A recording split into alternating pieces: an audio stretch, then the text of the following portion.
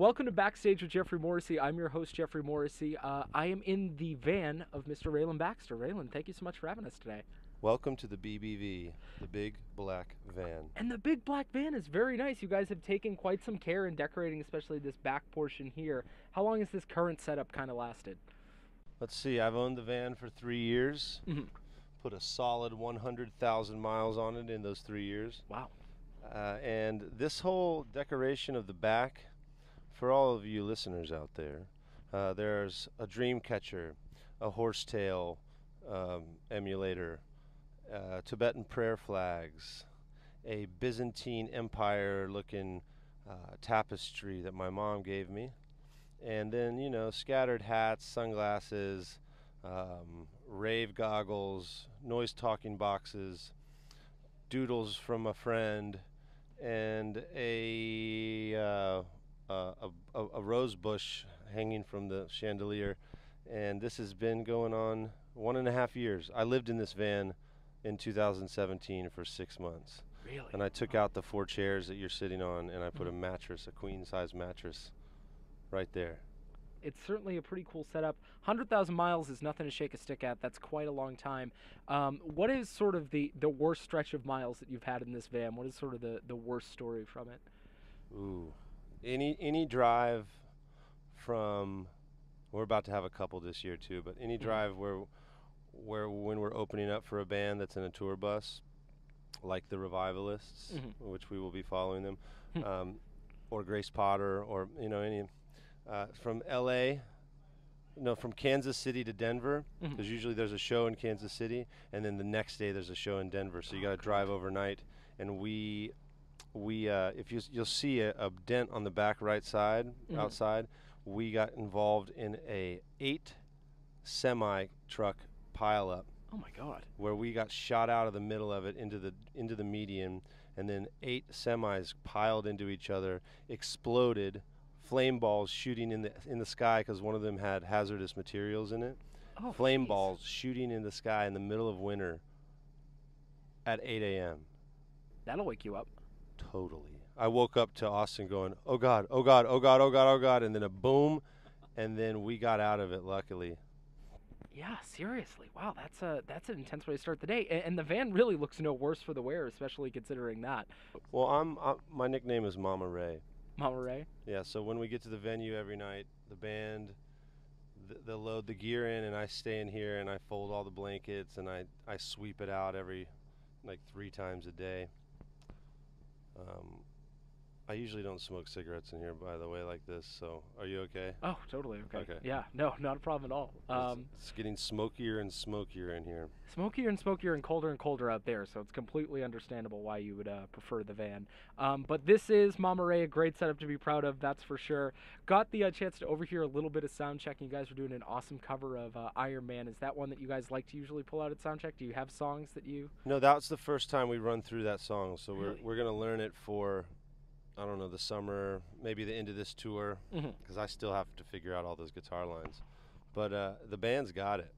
And yeah, we're introducing Iron Man, but we do some T-Rex, we do some Neil Young, some Bob Dylan, do some Jerry Rafferty. Wow. We got some covers. I was going to say, all the good stuff. That's definitely some stuff that I would love to hear. Now, this is a conversation that I want to loop you into because it's been going around my friend group recently, and I want to kind of get your input on it. We've been having a conversation about whether folks are good cops or bad cops. If you had to place yourself within that realm, are you a good cop or are you a bad cop? Good cop. Good cop. Yeah, a good cop, a bad cop with good intentions. A bad cop with good intentions. Like, I would let some drug deals go down. I would just want it not to injure anybody in the neighborhood. Of course. So yeah, you could definitely sell a bunch of weed on my watch, but no meth. No meth. No hard drugs. So that's a bad cop with good intentions. I completely agree, and I wish, I think I'm going to adopt that myself, a bad cop with good intentions. Nice. I know that wasn't an option, but Hey, you know what? We got creative with it. That's perfect. Now, moving on to Wide Awake, the subject at hand. I was reading a quote that said that you were excited and felt like a writer when you were writing this record. So, what was it about this album, the third album, that sort of made you feel that way? I would compare it to a third race of a race car driver, of like a third legitimate race. So by the first one, you you're doing the thing, you're nervous, you don't really know how to drive. In the second race, you got a little bit better car, you know the engine a little bit more, and by the third race, you've had so much time to think about the first two races that the third time's the charm. And I was able to, I just had a better understanding of the guitar, of my voice, of songwriting, the craft of songwriting, and I had the perfect place in which to reside, to write and write and write, and escape and be by myself, and write songs all day long, all night long, and that's important. And was that sort of the first time for you that you'd had that uninterrupted time for it? Yes. Yeah. I started writing in kind of chaotic situations because of just from living situations, you know. I lived with a band, a punk band, when I first moved back to Nashville 10 years ago. For 6 months, I lived with them, and they would practice in the basement, and I would write in the attic. And then after that, I moved in with some family friends, and I lived in their kids' toy room for 2 years, and they had two boys. And so, you know, just kids come home from school, I'm writing, I got to stop, throw them on the couch, you know, play with them. And then just piecing together songs up and through my second album. That was all pieced together stuff. But this one, with the third album, I had time and ideas already. I didn't have to like pull out of thin air stuff. I had little voice memos on my phone that I'd collected over the previous 3 or 4 years, you know. And that was important. It's like I had a better grip on what I'm supposed to be doing with my life. Well, and it shows in the record too, and you were able to work with Butch Walker, who's one of my favorite producers. I had the chance to chat with him in September, and sort of like, I can definitely see y'all working well together. So I know that things sort of came together when you both played a review, but what was it that made that partnership specifically work? Butch is a singer-songwriter. Yeah. And he is an incredible musician, and he's produced so many different records, from Pink, from Fall Out Boy, to his own music, and to my music, and lots of pop. Yeah. Lots of pop, and I wrote pop songs. Like if you listen to the demos of the songs, it's like intro, verse, chorus, bridge, instrumental, or whatever, you know. There's certain forms for each song, and he understood the songs immediately. He played bass on the record. Eric Slick played drums, who is Dr. Dog's drummer, but Eric is a singer-songwriter. Aaron Embry played piano, and Aaron Embry played with Elliott Smith, Stone Temple Pilots, Ed Sharp and the Magnetic Zeros. He's a singer-songwriter. And then, so there's 4 singer-songwriters in the band. And then our brother, Nick Bockrath, who's married to a singer-songwriter, and he plays guitar in Cage the Elephant.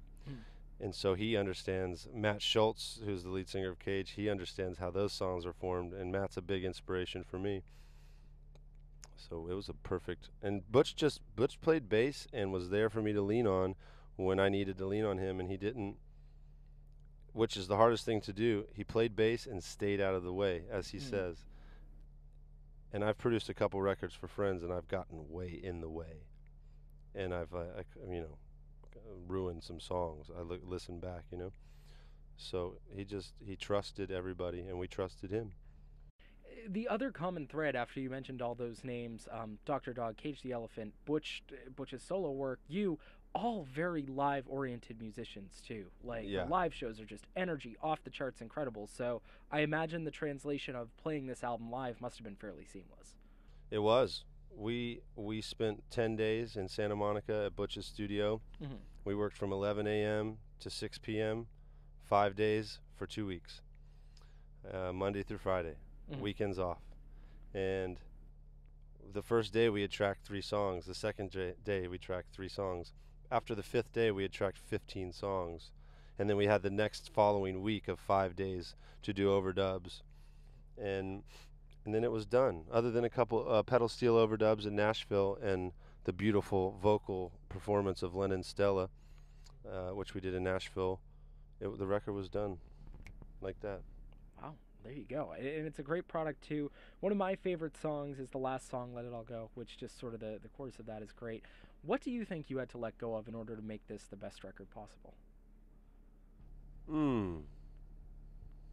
That's a great question. Thank you. Well, yeah, I mean, that song I don't know if I let go of the proper amount of things to make this record, you know? Because I'm a very controlling person when it comes to the undefined future of a song.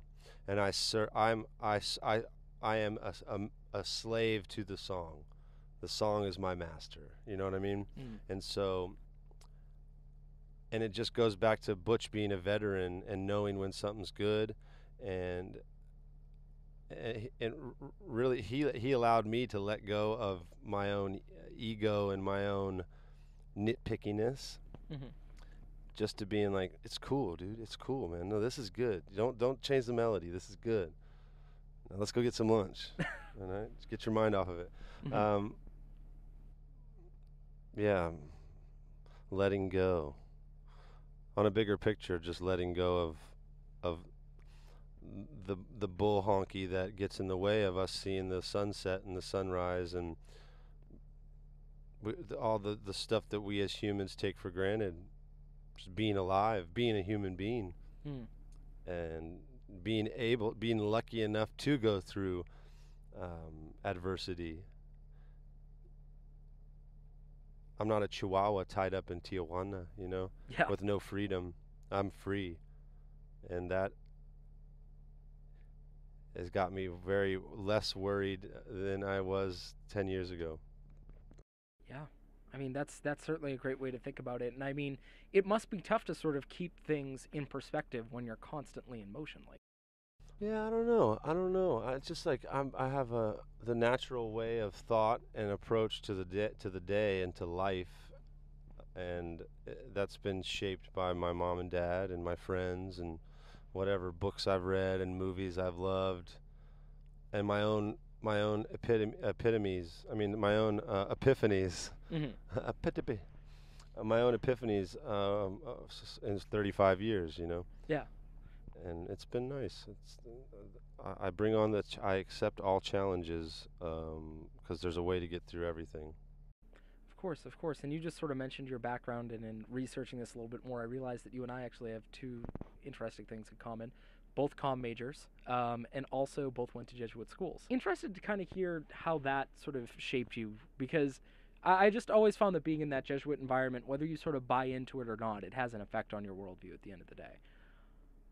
The Jesuits, well, I had very little to do with the Jesuit side of Loyola, as I went there to play lacrosse. Yeah. Whether they were a Jesuit school or not, I was going to go there to play lacrosse. And I did have what was his name? He taught world history, and he was a very peaceful Jesuit brother, or what are they called, priests? I think they can be either or. And you know, seeing them walk around campus as peaceful as they come across, that had an effect on me. And at Loyola, you know, it was always pushed to our faces integrity, and being the Renaissance man, having a well-rounded education, being a well-rounded human being, being a balanced individual, and having a good heart. I'm a Libra, so the pursuit of balance is my bread and butter, you know, whether I want it to be or not. And so that's where I clicked with. Awesome. Yeah, no, I can completely sign on to that as well.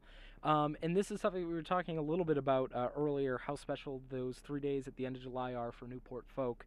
One of my things that I always love to ask artists that have played Newport is, we're assembling this year's Newport supergroup. Who do you have playing in that group, the group that they always end up debuting every year? Billy Strings. Hmm. Wow. John Baptiste. He was amazing last year. Billy Strings, John Baptiste. I feel like Sharon Van Etten would be in there as, with the dark vibes. Let's see, drummers. Mackenzie, the Mid Lakes drummer. Okay. Mackenzie Deasy, M. Deasy. I don't know his last name. He's an incredible drummer. All the Texas gentlemen. Yeah, they're always great. You know, and that's about all I can put together for now. I'm sure there's some other specialists, but yeah. Totally. Well, that would be a set that I would go see for sure. And then I know that you have a lot to get to tonight. I certainly don't want to take up too much of your time, so I'll end it with this. Who are you listening to right now? Boogie. Okay. He's a hip hop artist, West Coast America. He just put out a new album called Everything's for Sale. I'm always listening. Oh, dang. Today I listened to Hoist by Fish. Oh, nice. Okay, cool. Let's see. My boys Bendigo Fletcher, a band out of Louisville / Lexington, Kentucky, folk rock band. They're great. Just getting going. I've been listening to a bunch of Bryan Adams. Oh, that's a good one. And Mac Miller. Really? Yeah, Nice. Mac Miller. We'll do a Mac Miller cover tonight. Oh, that'll be so cool. Which one? Come Back to Earth, the first track of his last album. Wow. And then Billie Eilish. Okay. She's amazing. And let's see, Lennon Stella. Mhm. Big time. She just put out her first EP. And that's about it. See, interested in just hearing that with Mac and Billy, sort of two more poppy acts. You had mentioned that you were writing somewhat of more pop songs. Are those two things related, or have you always been a huge pop music fan? I've been a Beatles pop guy. Yeah.